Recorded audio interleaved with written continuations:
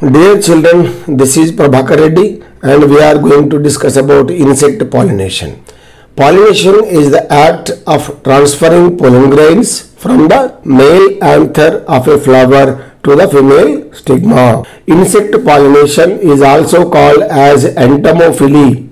It means the pollination takes place by insects. Pollen of plants especially, but not only of flowering plants, is distributed by insects. Plants pollinated by insects exhibit special adaptations. It means special characters such as brightly colored flowers are seen in this video.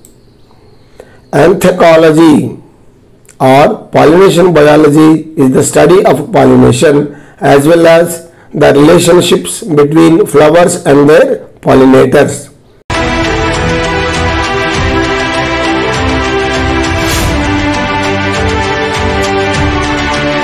Flowers produce a sugary liquid called nectar, which many insects consume on a large basis.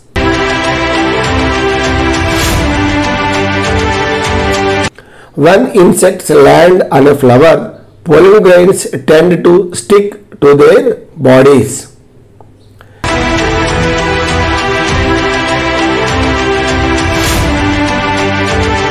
The insect then moves from one to another flower of the same species. Pollen gets transferred to the stigma of flowers and hence causing pollination.